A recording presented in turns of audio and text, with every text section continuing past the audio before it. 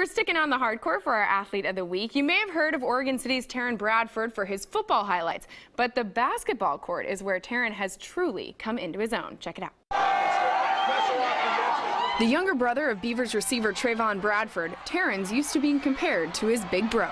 Throughout football, I was always just behind him, so I would be referred to him as his younger brother all the time. If coach wanted to talk to me, it'd be Trevon's younger brother or something like that. Teron is a naturally vocal leader.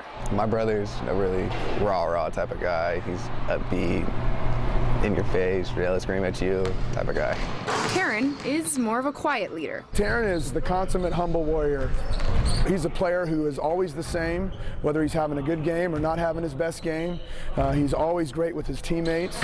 His point guard style emulating the likes of Blazers' Damian Lillard or the Rockets' Chris Paul on the court. I gotta just be the most vocal leader out there. I'm not getting known to use my voice. I try to lead by example, but so that's just difficult for me. While they have different styles, certain traits just come with being a Bradford. What is it like growing up with such a close-knit and athletic family? Was it very competitive? Did you have... Extremely competitive.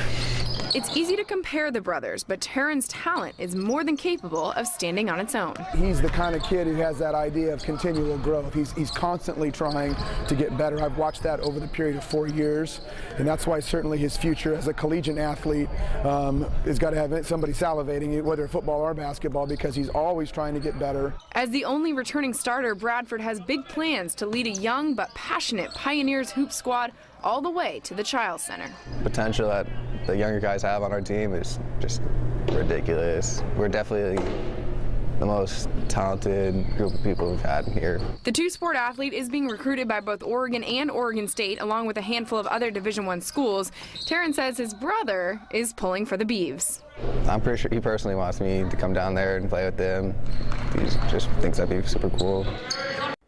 Now, Teron's still working out which sport and where he's going to play next year. He says he would love to play with his bro, but if he somehow ends up in Eugene, there could be some awkward family dinners in that competitive family. Jonathan Smith and Mike Riley were actually at Oregon City yesterday talking with Teron, so it'll be fun to see which hat he picks up in February. Now, if you want to nominate an Athlete of the Week, don't forget to send me a message. You can email me at ajmccord@coin.com or tweet me. That's AJ_McCord. And of course, be sure to join us every Sunday for Game On. We'll break down your week in sports. Big game for the Seahawks this weekend. That's Sundays at 11:30 following KOIN 6 News at 11.